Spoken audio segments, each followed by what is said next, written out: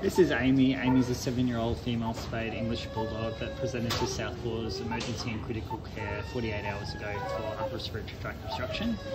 She's had a temporary tracheostomy tube placed and she's being nursed by our critical care team.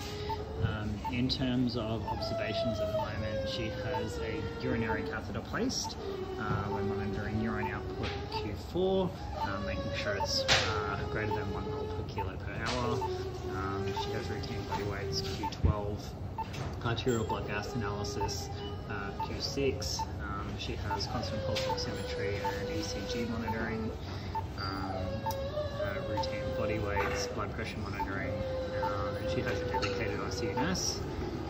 In terms of what medication she's on at the moment, she's on a metoclopramide CRI, a propofol CRI, plasma 148. She also had thoracic radiographs that confirmed aspiration pneumonia. She's fairly moderate at this point in time, so she's on amoxiclav and Enroflox and the aspiration pneumonia along with nebulization and coupage. We do passive range of motion Q4. We're closely observing her, ensuring that she doesn't progress to a point where she needs mechanical ventilation. We'll keep you in the loop as to how little Amy progresses. So far so good. The tentative plan is to reassess her upper airways tomorrow and see if we can wake her up and remove the temporary tracheostomy tube and see how she copes